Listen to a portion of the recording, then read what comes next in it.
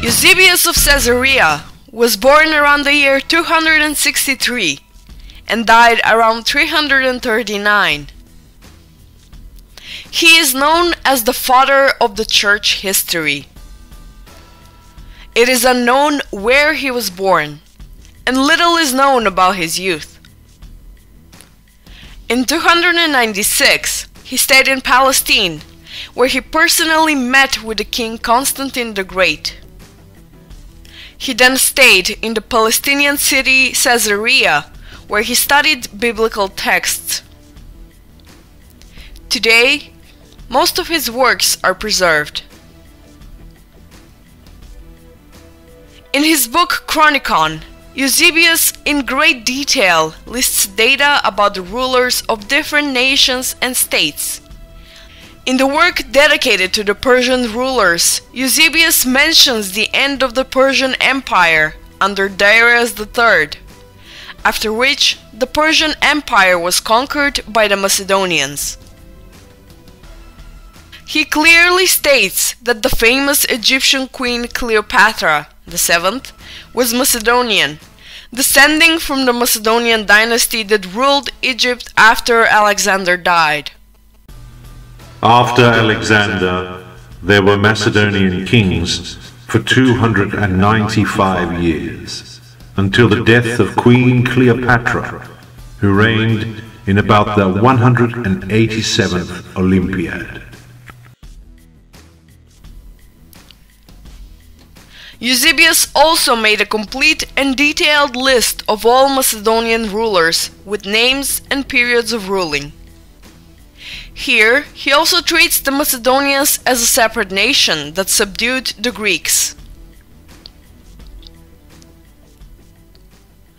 About the reign of the Macedonian king Antigonus Gonatas, Eusebius writes, Antigonus reigned in total for 44 years. Before he gained control of Macedonia, he had already been king for 10 whole years. Antigonus subdued Greece by force. He lived for 83 years in all. Eusebius of Caesarea mentions the Macedonians as separate nation from the Greeks in his book Proof of the Gospel. In the third book, Chapter 7, while mentioning the people who fell under the Roman rulership, Eusebius writes,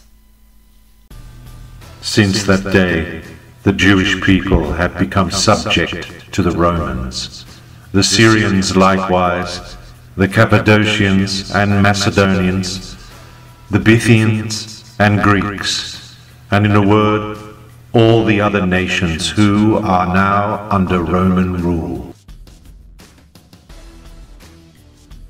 We can see that Eusebius of Caesarea clearly pointed out differences between the ancient Macedonians and the ancient Greeks.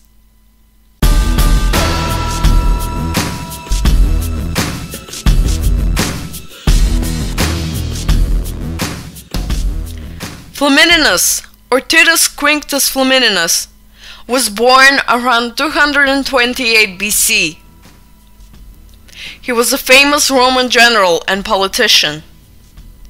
In 198 BC, he became a consul.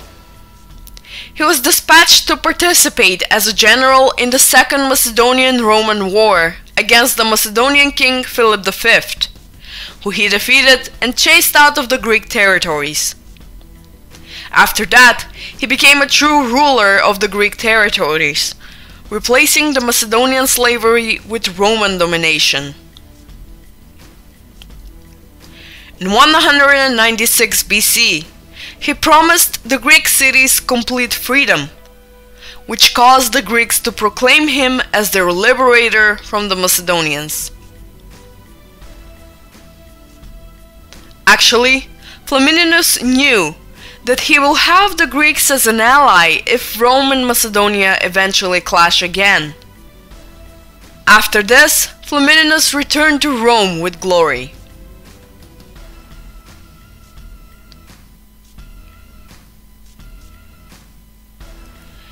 In 192 BC, he was dispatched to war against Antiochus III, the Macedonian king from the Seleucids dynasty, who ruled over a part of Asia, and he defeated him as well.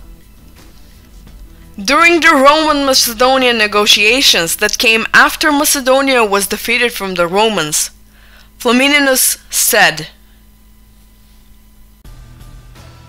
"It is in the interest of the Greeks that the Macedonian dominion should be humbled for long, but by no means that it should be destroyed."